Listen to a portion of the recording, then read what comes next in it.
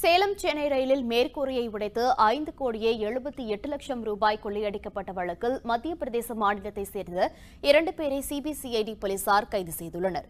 சென்னை சேலம் விரைவு ரயில் மூலம் கடந்த 2016ஆம் ஆண்டு ஆகஸ்ட் மாதம் 342 கோடி ரூபாய் மதிப்பிலான ரூபாய் நோட்டுகள் சேலம் இந்தியன் ஓவர்சீஸ் வங்கியில் இருந்து சென்னை ரிசர்வ் வங்கி கிளைக்கு எடுத்து வரப்பட்டது.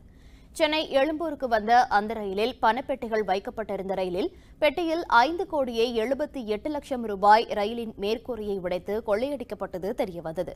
இந்நிலையில் இதுகுறித்து ரயில்வே போலீசார் வழக்கு பதிவு செய்து விசாரித்து வந்த நிலையில் இந்த வழக்கு சிபிசிஐடி விசாரணைக்கு மாற்றப்பட்டது.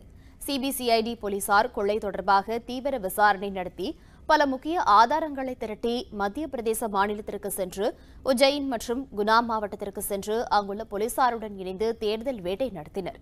இந்நிலையில் மத்திய பிரதேச மாநிலத்தைச் சேர்ந்த தினேஷ் மற்றும் ரோஹன் பார்த்தி ஆகிய 2 பேரை சென்னையில் போலீசார் கைது செய்தனர். அவர்கள் இந்த கொள்ளை சம்பவத்தில் ஈடுபட்டதை ஒப்புக்கொண்டதாக சிபிசிஐடி போலீசார் தெரிவித்துள்ளனர். இக்கொலையில் தொடர்புடைய இக்கூட்டத்தின் தலைவன் மோர்சிங் என்பவர் மத்திய பிரதேச மாநில சிறையில் உள்ளது தெரியவந்தது.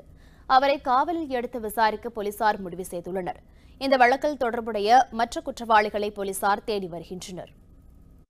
உண்மை செய்திகளை உங்கள் கண்முன் கொண்டு வரும் காவிரி நியூஸின் யூடியூப் சேனலை சப்ஸ்கிரைப் செய்யுங்கள். நொடிக்கு நொடி நாட்டு நடப்புகளை தெரிந்து கொள்ள காவிரி நியூஸ்.tv, Facebook, Instagram, Twitter போன்ற சமூக வலைதள பக்கங்களோடு எப்போதும் இணைந்திருங்கள்.